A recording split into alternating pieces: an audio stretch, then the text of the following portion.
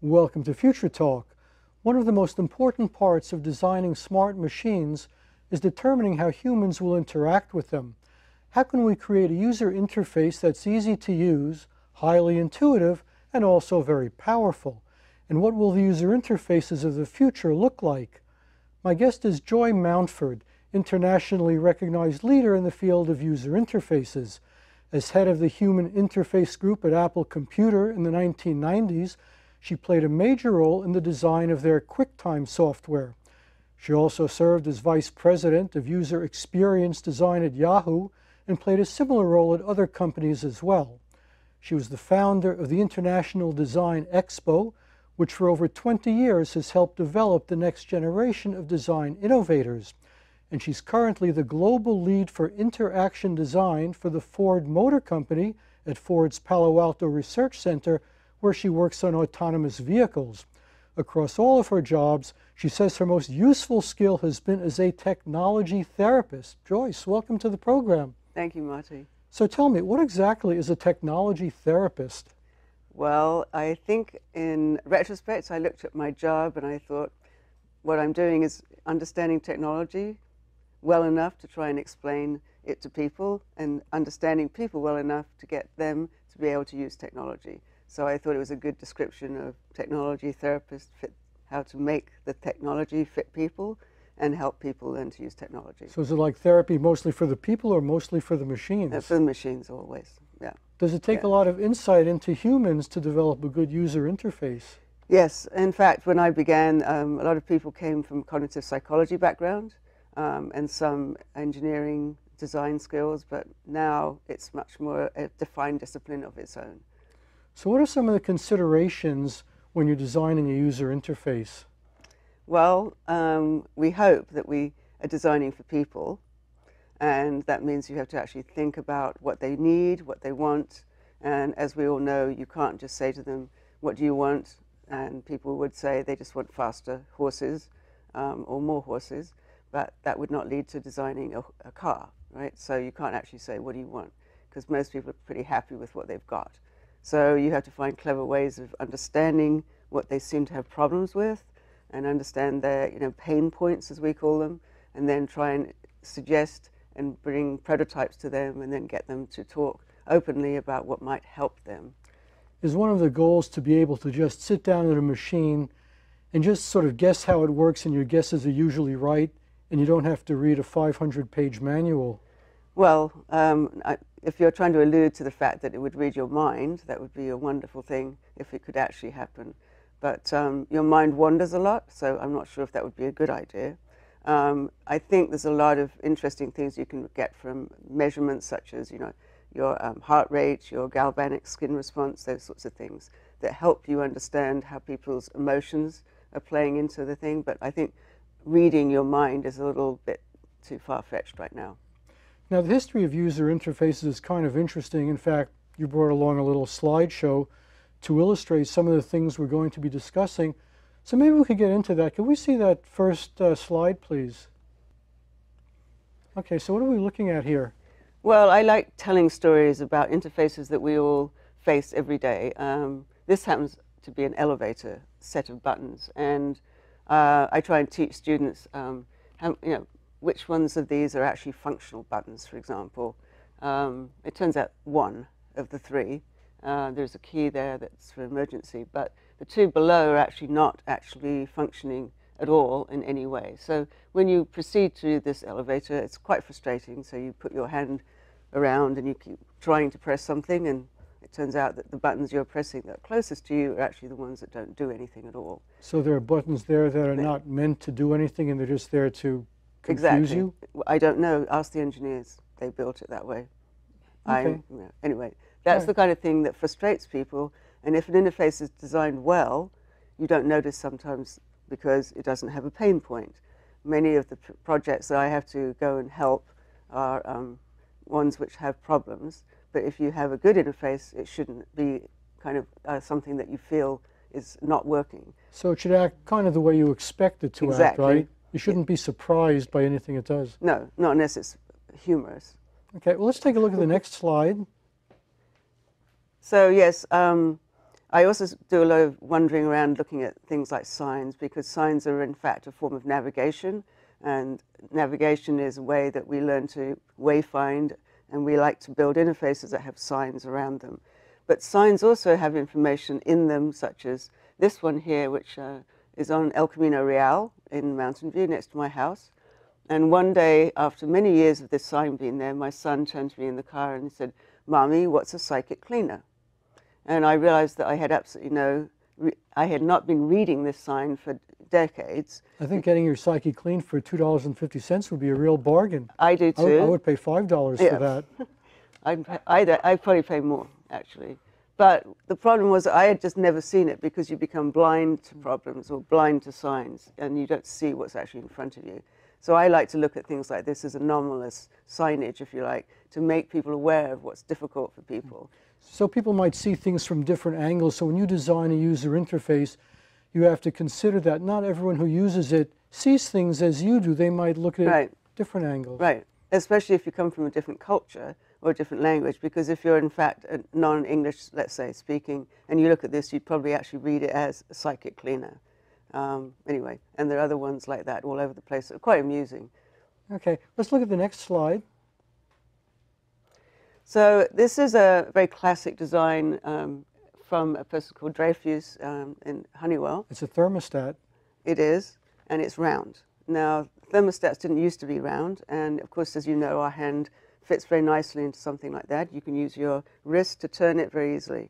The design cycle that this took to get into product was about 8 years long, and one would say, well, how come it takes so long? It used to be very much more like a thermostat, in like a temperature thermometer. Sorry, not a thermostat, a thermometer. But it took a long time to change a design mindset to go from vertical to a round thing that you turned. So I like to say to people that designs take a long time to change people's mind and also to get into production to be a product at the end. Is that because if something is working in a satisfactory way, people see no need to change it? That's true. People adapt to the way things are, and they learn bad tips, bad traits, and they don't see it necessary. And what's it worth? Is it really that difficult to use? Is it that problematic? So they won't necessarily change things. Well, the reason for changing things might be if you're adding more features. But if you change things too often, then every time a person tries to use it, hey, it doesn't work the way it used to. What's wrong? Yeah, that's always a great one. More features is always much better for everyone, right? Wrong. It's really frustrating to have more and more and more features that you don't use. How many products do we know that just have lots and lots of features that you don't use? And why do we keep having to buy new products with more features? And we don't really use 99% of the features that are shipped. And why do you pay for 500 channels on cable TV when you watch only 5 of them? Correct. I completely agree. Okay, let's see the next slide, please. So when I first went to Honeywell as my first job, I then realized that I had to start working on things like the space shuttle. So very quickly I moved from a very difficult, very simple one switch to hundreds, thousands of switches with all sorts of combinations, which were, mind-blowingly difficult to try and design. So these were really challenging. Now, this looks really complicated. Yes. Not only is the dashboard and the floor covered, but they had to put the overflow on the ceiling. Yeah, and they actually climb over the keyboard with their fingers. They have little hooks on them, so the astronauts will go all over them. So it sort of sounds like maybe the user interface was kind of an afterthought on this. Like in most modern systems, the interface is the first thing you design, and then you design the back end afterwards. But this looks like, well, they designed the main stuff first, and then the UI was a little bit of an afterthought. Well, the other thing you notice here is there's lots and lots of different subsystems, and each one of them has a screen. And then the question is how do we connect them all together? Because some of these experiences need to be integrated, and they're not. But this is a very classic example of what's repeated in software now as well. You have to consider who you're designing the UI for.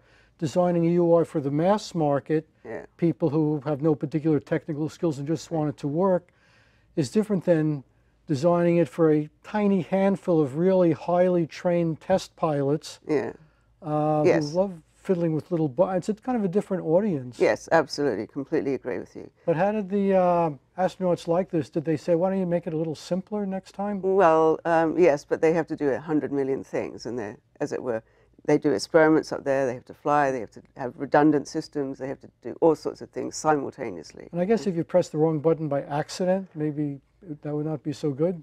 Well, they're very redundant, and there's a lot of guys up there checking a lot of times. Okay. Well, let's take a look at the next slide. So I think this is quite an interesting trend now where everyone's talking about data visualization. And my life changed a lot around this time when I saw this particular visualization. So this map of America is actually drawn by real-time images of planes flying across America, which is actually, each image is a plane going across America in a 24-hour cycle. And it makes a very beautiful, actually, piece of art. It actually was acquired by the Museum of Modern Art in New York. But I looked at it as a way that you can say you didn't even know that you might be on those planes, but you were part of a very big piece of artwork. And yet it was telling you what information about the actual airlines, how long the flights were, where they were going, and you could present this in a big graph or a big table or something, which would be quite boring to look at and really not very engaging. This is much more. So having good visuals makes it easier to comprehend what you're looking at. Right, and that's, I think, where the mastery of design comes from, is whether you are particularly good at visual design, because we all look at most displays and controls as well. Okay, can we see the next slide, please? So that looks like the Earth. It is the Earth, you're absolutely right. And what we have projected on top of this is a touch table, multi-touch table, so that people who are using the touch table can actually press in a location with their fingers. Remember, we talk about look and feel, except very rarely do we actually talk about feel. We only talk mostly about visuals. So a lot of growth now is in feel. So when you touch in a particular location, it shows a feed directly of a live flicker feed of photos of people uploading photos from that actual location. And people particularly enjoyed this because they could actually turn the world around, as it were, at their fingertips, and then also see where people were doing feeds of photographs from particular countries. So having an interface where you just tap on some part of the world, you can program that to show anything you wanted, right? You could show photos that people have taken of that area, yep. But any other statistics or, demographic trends, economic trends, agricultural trends. Yes, weather, and predictive as well. A lot of people now are looking at weather patterns and also predictive information. So it's very helpful for people. Okay. So, can we see the next slide, please? So as I was saying, look and feel. We often forget things about many people have sensory deprivation problems. As we get older, we lose feeling in our fingertips, etc. And this particular demonstration was done by some students that I funded from California College of Arts and South San Francisco. And this student, Kate Richards, actually grew grass through microfilaments, so that when you moved your hands across the grass, it actually moved the actual picture view that you were seeing of a video feed. And one of the people who particularly enjoyed this demonstration was a blind person. And he just was fascinated by the fact that he could feel, obviously being blind, he has very highly trained sensory capabilities in his fingers. He just loved playing with the grass and knowing that he could actually maneuver something without just doing key strokes or just doing braille. So this was a real, quite an enlightening experience for him. Do we have any more slides? Was that the last one, or is there one more? There's another one. Oh, there it is. Which is one of my favorite kind of changes in direction that people did in the 99, this one, from Danny Rosin at NYU. He took a very familiar object like a mirror and made it out of wood, which sounds counterintuitive, but made it out of pixels of wood. And the pixels are about this big. And each one of them turns to reflect basically your kind of outline when you're standing in front of it. And as you move, you can see yourself made of wooden pixels. But it's obviously a very low-res image, as it were. Obviously, wooden doesn't reflect much more than just your outline. But it is a reflective surface, though, right? It's a reflective outline of your surface, of your face. And when you move, you can see your And hand. what would that be used? Is that sort of like a game just to demonstrate or is this useful for something? Well, it's interesting. Most people don't really like seeing images of themselves in high res because they always see little flaws in themselves.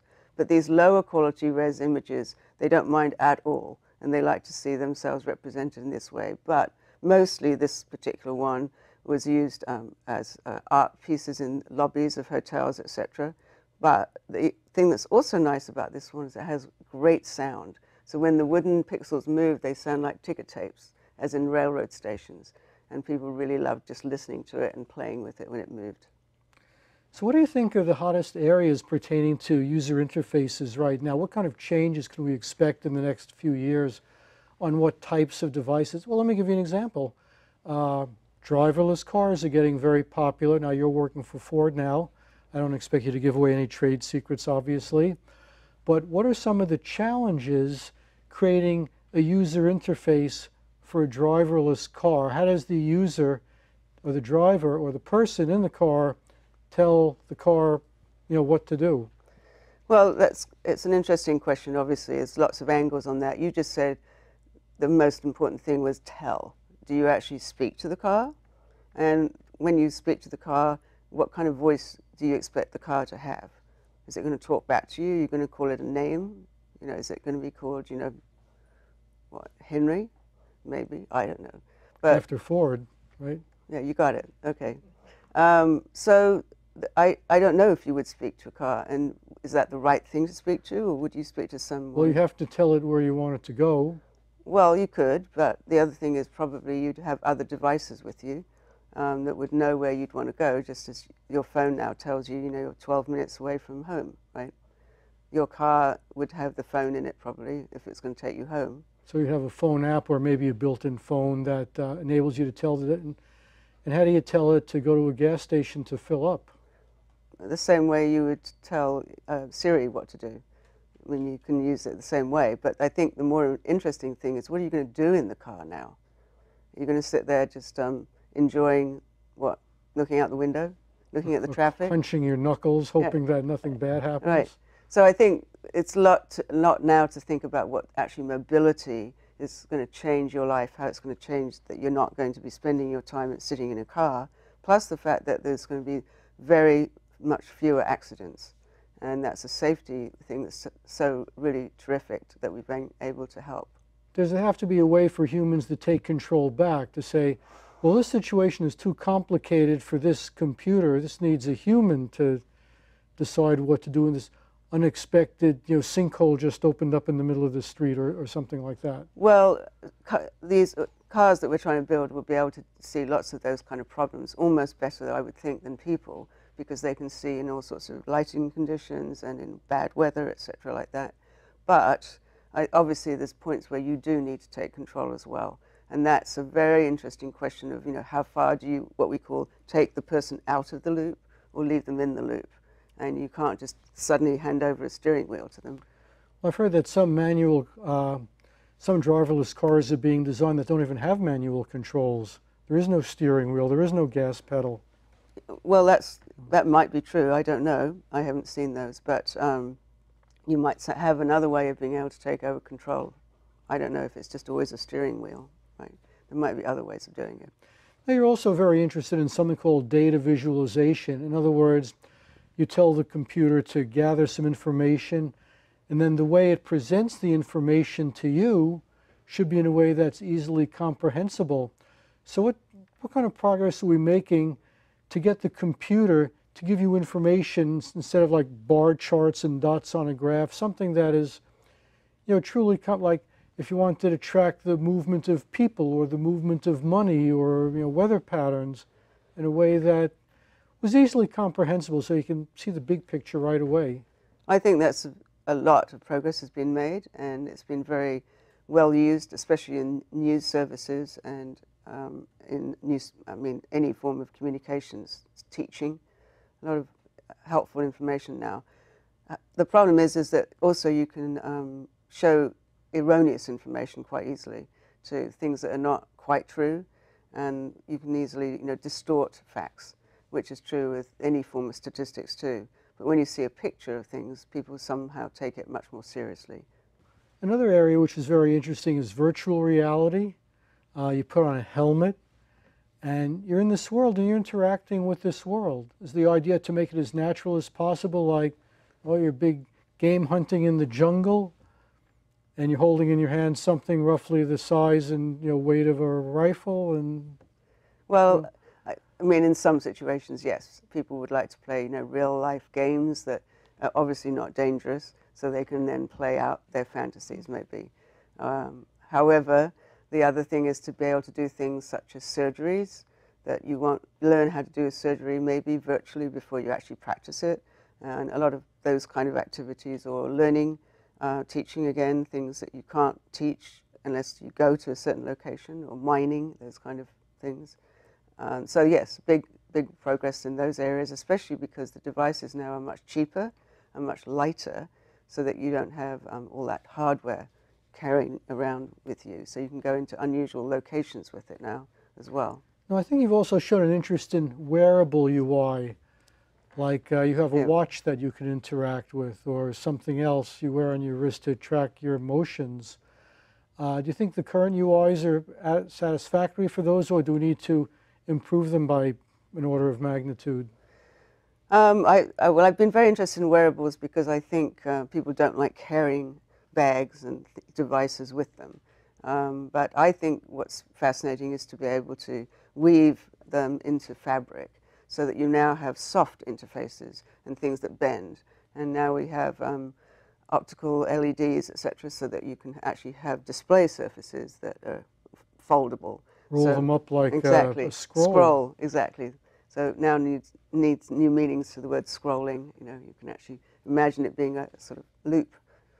Now, if we define a user interface that defines what information you can feed to the computer, is there a risk that people who design these systems might filter out certain types of input, like certain things you're not allowed to do? Absolutely. So maybe you could be sort of controlled in that way. Yes, and I think that's an interesting question, as to who's going to be in control of these things. Is it a company? Is it a government? Is it, I don't know, but I think we are going to have to understand a lot more about our own data, medical data, and who's allowed to get what pieces of information in where, in what situations, and also how we're going to control those filters. Probably also, are they going to be things that we buy, or services that we buy to protect ourselves, and who will be the people that we buy those from too, the filters? Well, presumably the people who manufacture them, assuming we're still in a market economy, but maybe the government will regulate a lot. Maybe the government will say, there's things that are just too dangerous for you to operate without our help. Yeah. So you need us, the government, to tell you what's safe to do and what isn't. Yes, yes, and we just hope that we have good governments, right? Another interesting thing is drones. I don't know if you've done much with drones at all, but you're telling it where to go. And one issue is the degree of autonomy. Most drones today, it only does what you tell it to do, but they're developing drones that can make their own decisions. And your control over them is very limited. Is this a bit of a disturbing trend? Especially, for warfare, like now if you want the drone to shoot at someone, the human has to give the command. They're developing them that doesn't require the human anymore. You can just do it much faster than anyone. Some of this stuff getting a little bit dangerous. Yes, I agree with you. I don't know. I mean, the other thing is, who are the hackers? What are they going to be doing? Because the smartest people are often the greatest hackers too. Now, what are some of the ways that we can put information into a machine? Like the old-fashioned method, you have a keyboard and a mouse. Now we have voice. Voice is still a little bit crude.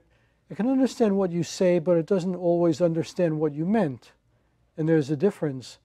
It doesn't quite capture the nuances. Like if I ask you a question, maybe the question you hear is not what I'm really asking. And if you're sensitive, you'll probably figure that out. We're close that machines can do that, figure out the question under the question.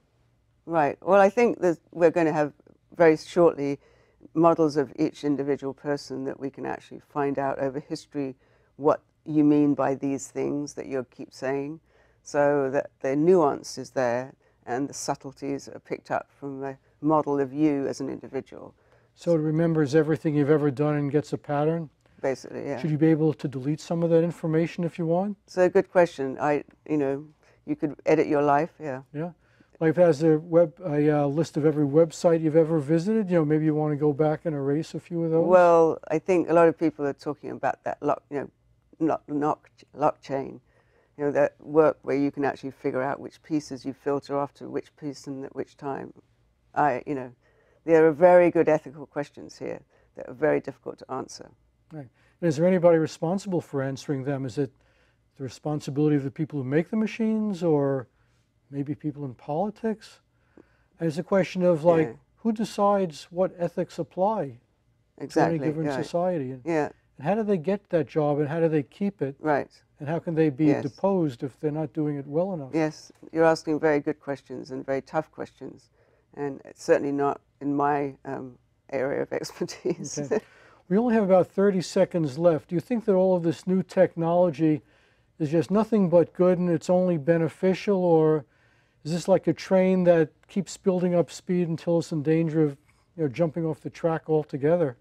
There's always dangers, but I believe in people, and I think people are fundamentally good, and they always find great things to do that are very creative and very beautiful. And I'm very optimistic that they will always do that. Okay, very good. And I think this is a good time to stop. We're just about out of time. I've been speaking with Joy Mountford, a user interface expert with a vast amount of experience. I'm Marty Wasserman. Visit our website, www.futuretalk.net. For Future Talk, I'm Marty Wasserman, and we'll see you next time with another interesting show.